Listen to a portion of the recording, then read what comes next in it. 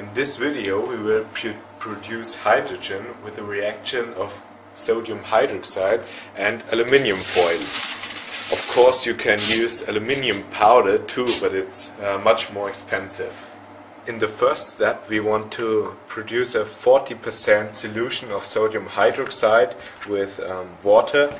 So these are 20 grams of sodium hydroxide, and now I'm going to add 30 grams of water to produce 50 milliliters of the 40% solution.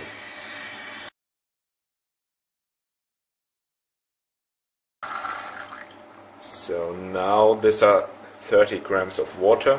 To mix up the two ingredients I use a magnetic stirrer. So I first add the water and then slowly add the sodium hydroxide.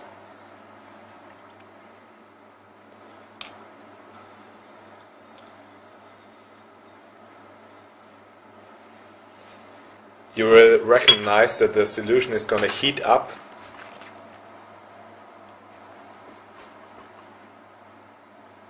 Because the solution is an exothermic process, it will heat up very fast.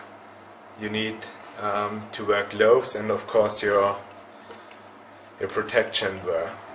When you can't see any more white particles in the solution, everything is dissolved and you can go on by the next step. Now you can add some milliliters of the solution in the test tube like that,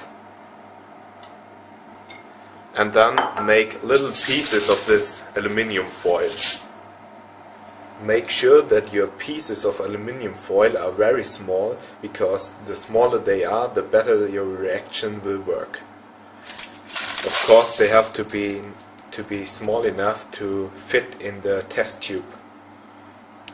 So now these are around 0.1 grams of aluminium pieces, which I'm gonna put in the test tube now, and you will see a exothermic reaction which produces hydrogen. When you add your aluminium pieces, you will see the reaction start and producing hydrogen. When you now put some fire on it, it will explode, because hydrogen is highly flammable. Yeah. Make sure that your test tube is resistant to high temperatures so that it doesn't burst.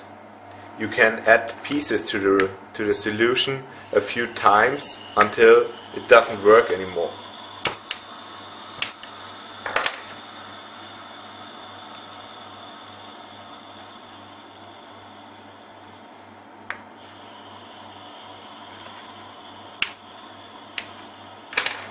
When you add fine aluminium powder to the solution, your reaction will be more powerful, because the surface of the pieces is much bigger than the of the other aluminium pieces.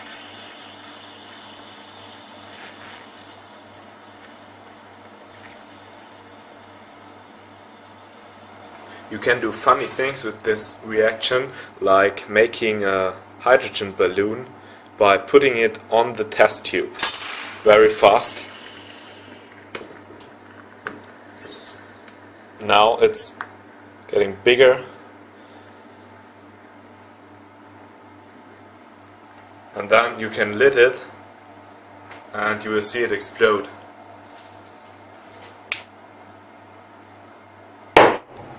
When you've finished, make sure not to pour that solution in your drain or it will destroy your pipes. Adjust the solution to a pH of 7, which is neutral, by adding acid. And the solution is very alkaline. It can be corrosive on your pipes and finally destroy them.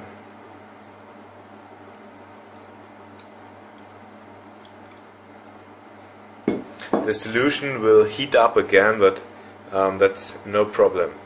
And now, as the pH is 7, you can put it in your drain and it's done.